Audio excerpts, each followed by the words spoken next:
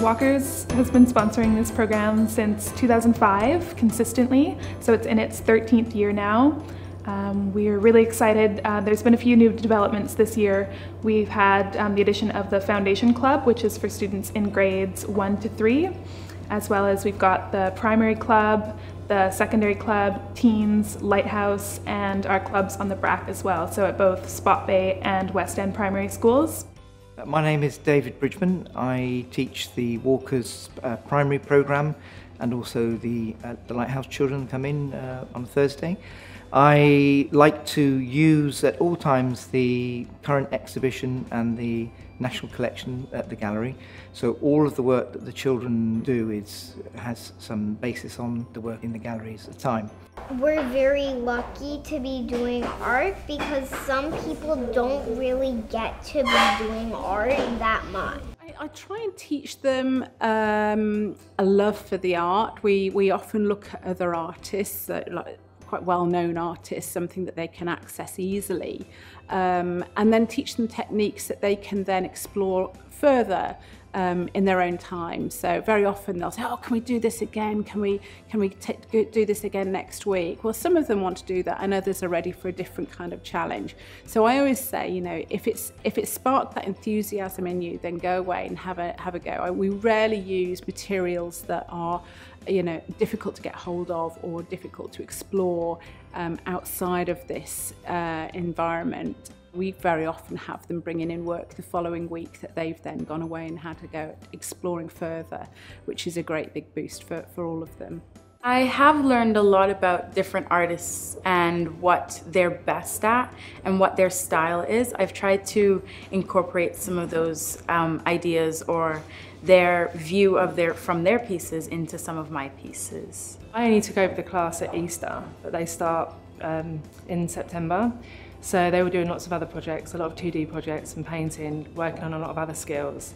So when we came back after Easter, we just took different elements of the work they'd already done so that we could just kickstart a 3D project. So it's something that they've never done before, but we wanted to play around with using different materials. We learned how to weave, how to do mosaics, and also how to create something called a Me and Lucy project. This is a group of children who are ages 6 to 10.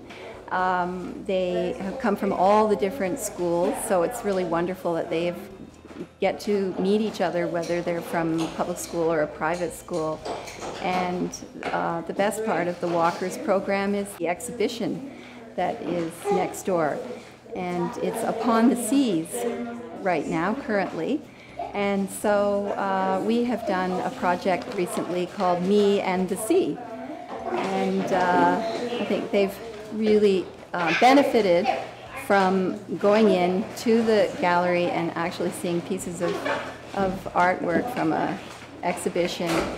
What we've realized is that the need for the program is not just only to teach children about art, but it also expands on the knowledge of their culture using the visual arts, and it develops confidence and critical thinking.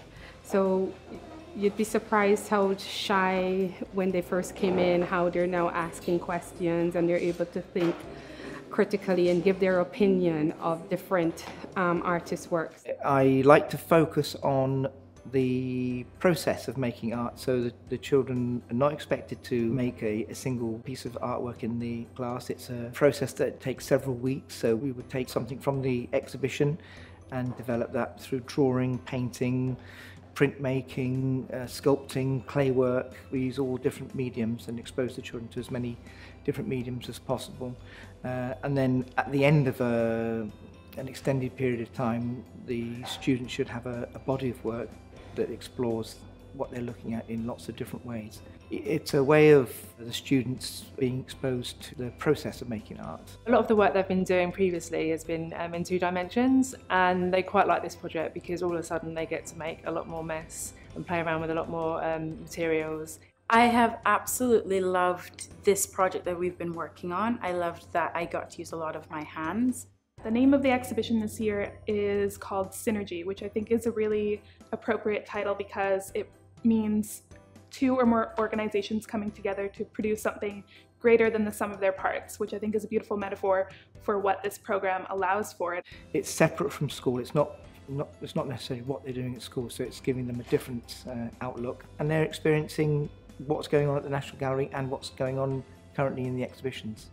It's fantastic that all of those children can come together and usually ends up, especially it seems in my class, quite raucous and full of laughter, which is absolutely what we all want to achieve, really.